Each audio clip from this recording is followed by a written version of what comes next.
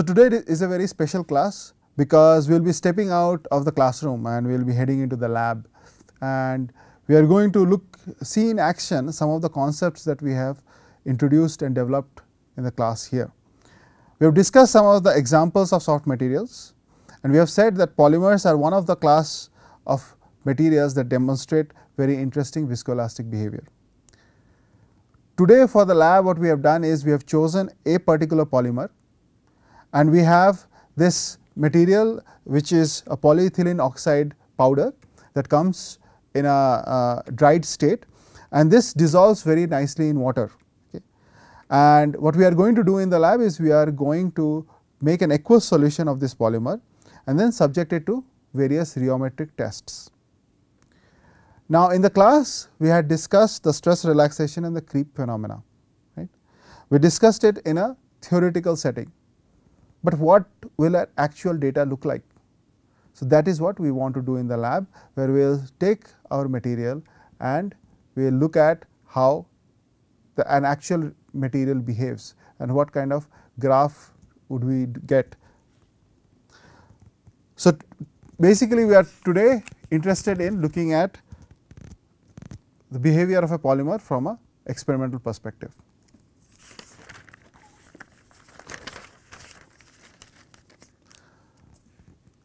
So, with us what we have is a box of polyethylene oxide.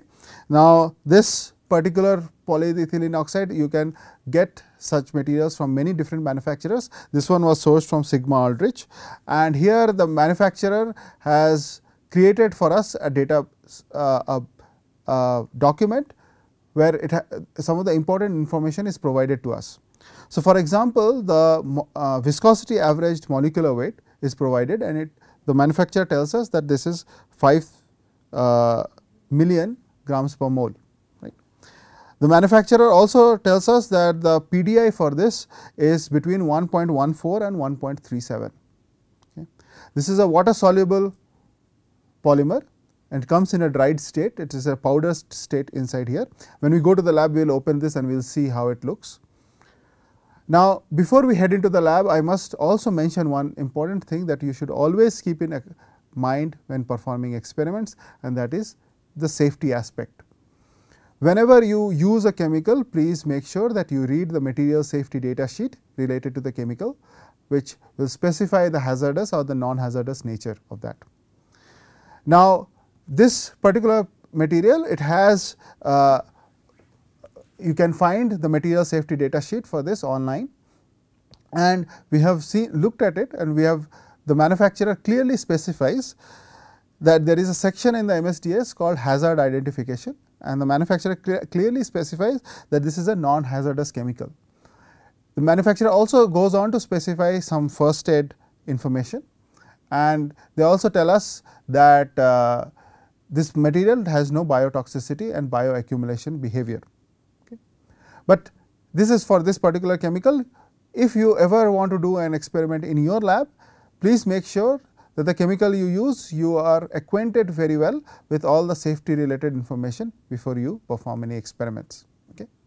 So, with this, let us go into the lab and let us see how the experiments turn out. In today's lab demonstration, we will be performing different rheological experiments using a solution of PEO or polyethylene oxide. Before we begin the experiment, we need to prepare a solution of PEO. The molecular weight of PEO we are using for this experiment is 5 million grams per mole. This is a viscosity averaged weight and is provided by the supplier. The polydispersity index of this powder is 1.14 to 1.37.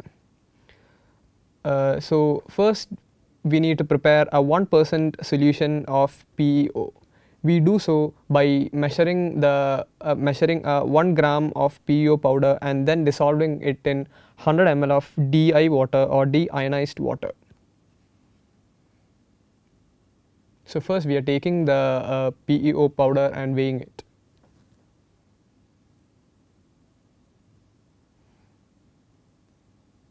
Next, we fill the beaker with 100 ml. We then add the powder to the beaker. The PEO powder is available in the form of water soluble powder, which is how we will be preparing the solution today. Once we add the powder, we need to mix the solution properly to get a uniform solution.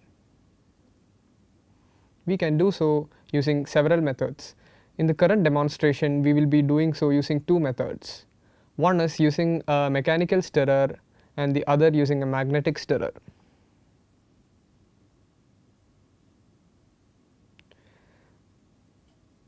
In the mechanical stirrer, we first place the beaker with the rod inside it and then start the stirrer. We set the stirrer to an RPM of 300 and then set it aside for about 3 hours.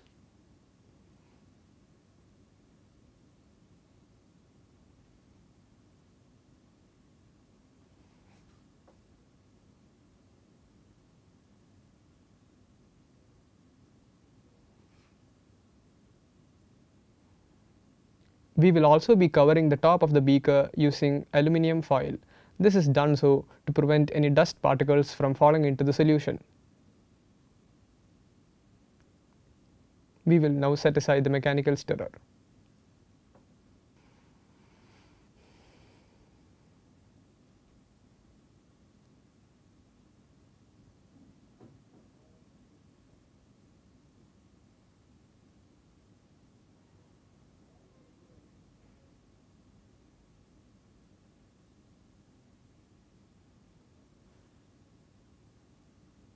Next, we move on to the magnetic stirrer.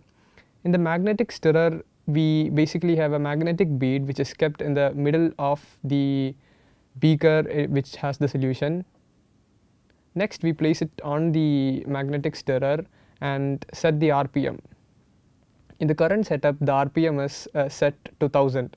It takes about 24 hours in the magnetic stirrer to prepare a uniform solution.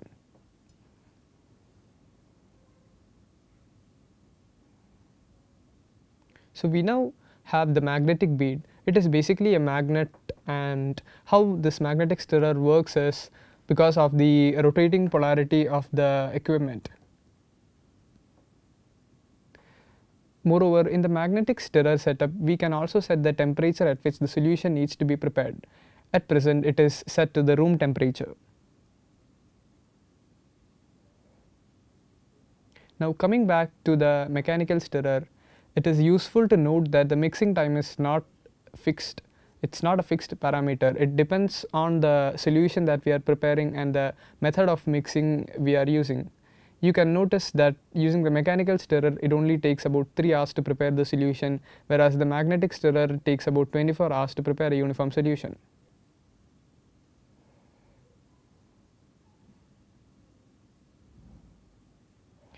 Now that we have the solutions prepared, let us move on to the experimental part of the demonstration.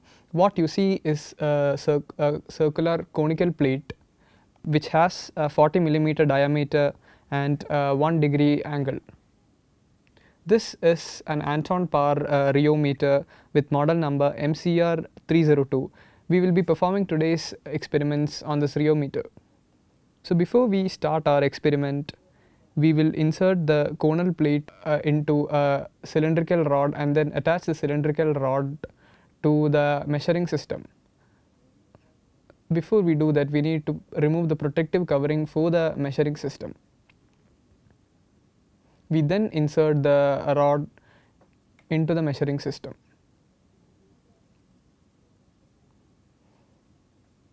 The conal plate has already been attached to the bottom of the rod. After this, we will be performing some calibration checks for the rheometer. We control the rheometer using a software custom designed for this equipment called the Rheo Compass. In the Rheo Compass, we can see several app modules.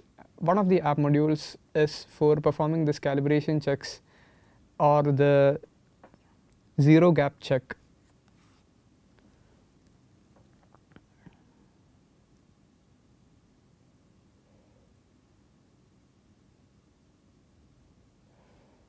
In the first part of the calibration check, the software tests the motors of the rheometer to ensure that it works properly. After this, it goes for the zero gap check. In the zero gap check, the conal plate geometry is brought very close to the lower stationary plate. The actual value of the zero gap is preset. So as you can see, the equipment is bringing down the conal plate to the lower plate. It will go up to a gap of 0.08 millimeters.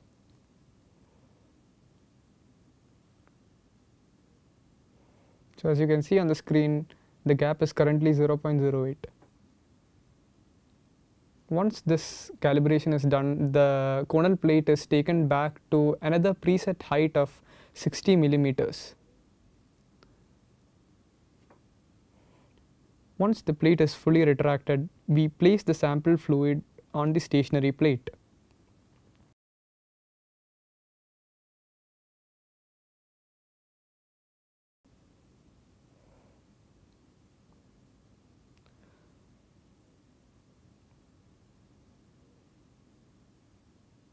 While placing the sample, we must be careful to place it roughly in the center so that the conal plate can cover it completely.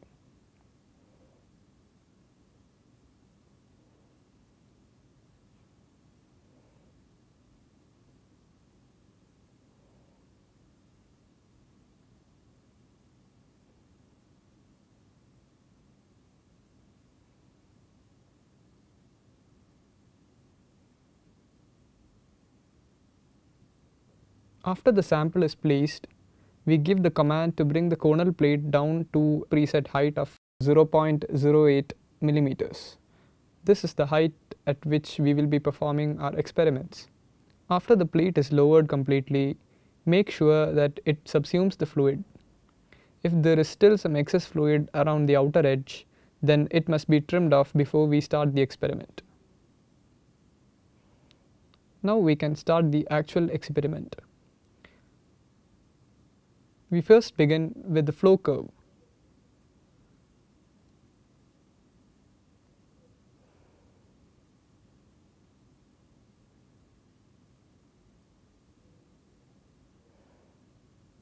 The flow curve measures the viscosity of the sample with respect to the shear rate. To run this experiment, we first open the required test module within the Rio Compass software. This gives us the following user interface. We first enter the details of the experiment, such as the sample name, the percentage concentration of PEO in the solution that we are using, etc.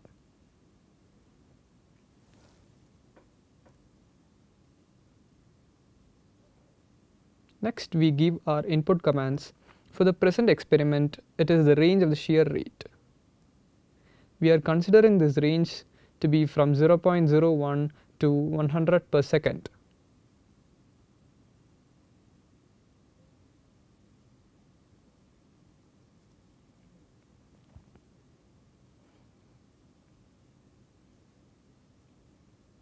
The shear rate variation is set to lamp linear mode, and then we go ahead and give the start command for the experiment.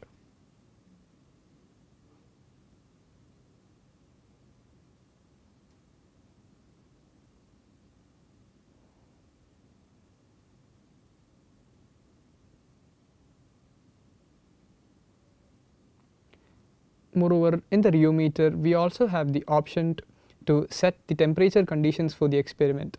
In this case, however, we have set it to the room temperature. The data from the experiment can be observed in real time on the software screen in the form of an output graph. The graph on the left side shows the shear stress versus shear rate plot, and the graph on the right shows the viscosity versus shear rate plot. Now, skipping ahead to the final result, we can see the shear stress increasing with shear rate. However, on a more important note, we can see the decrease in the viscosity of a fluid sample. This implies that our fluid is a shear thinning fluid. Moreover, if we let the stress run for a longer duration, if we let the experiment run for a longer duration, we can also get the value of the infinite shear viscosity. However, for the sake of time, we have entered it at 100 per second shear rate.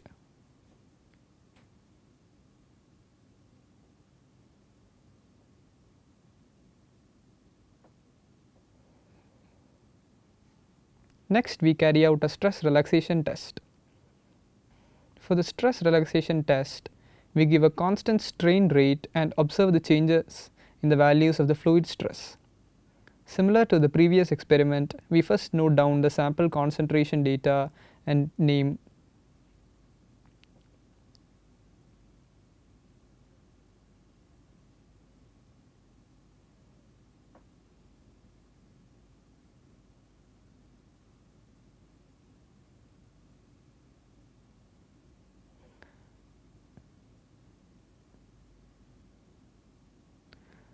Next, we give a strain rate as the input parameter and then start the experiment.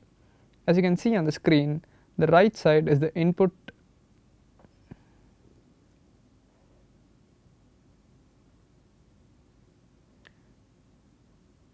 So currently we are setting the value of the strain to be 20% and we are collecting 100 data points.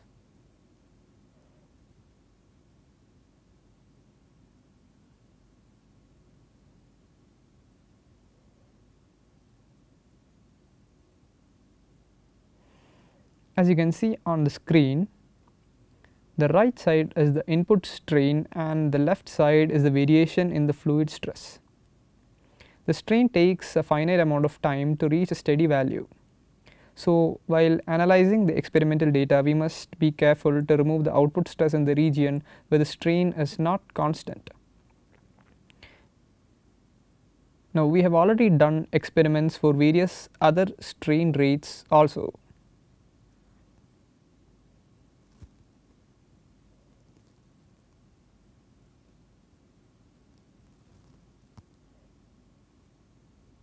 So as you can see, the fluid stress is decreasing with time. Now we have already done experiment for other strain rates also, and you can see the results here.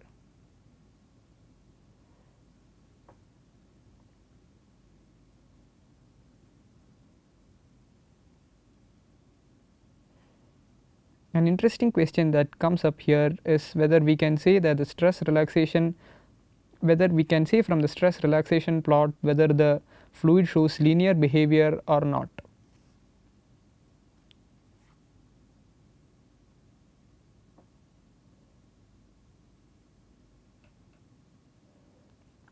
We now move on to the creep test.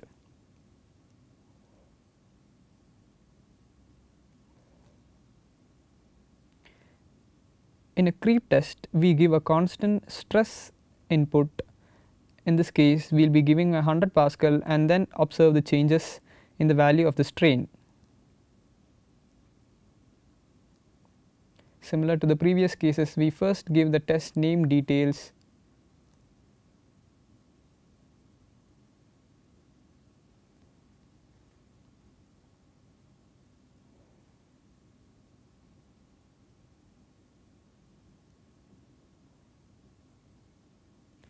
Then we set the value of the stress input and the number of data points.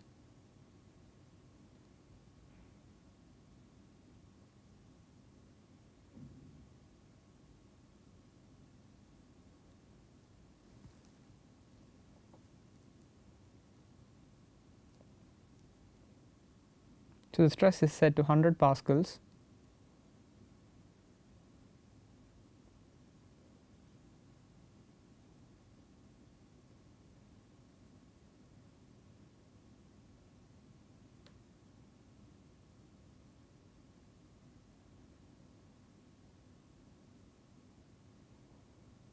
We now start the experiment.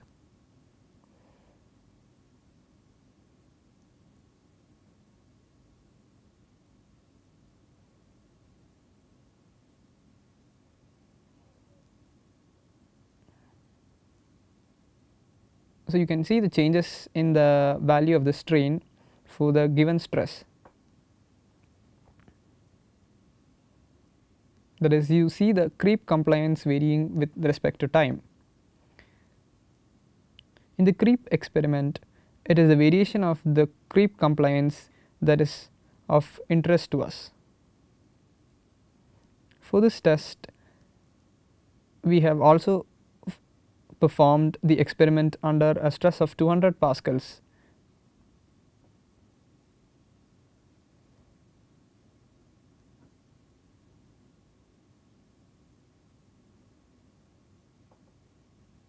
And you can see the results here.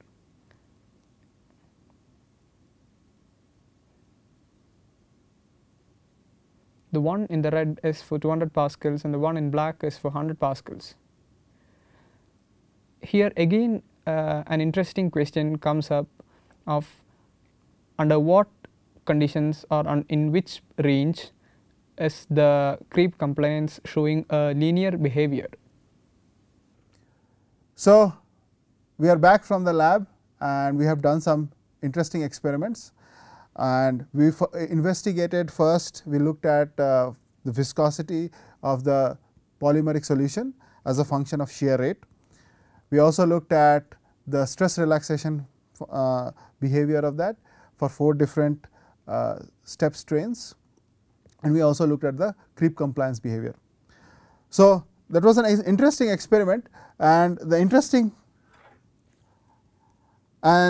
it was very interesting that this polymer now is, because it was dissolved in water, it is almost colorless and it almost looks like water.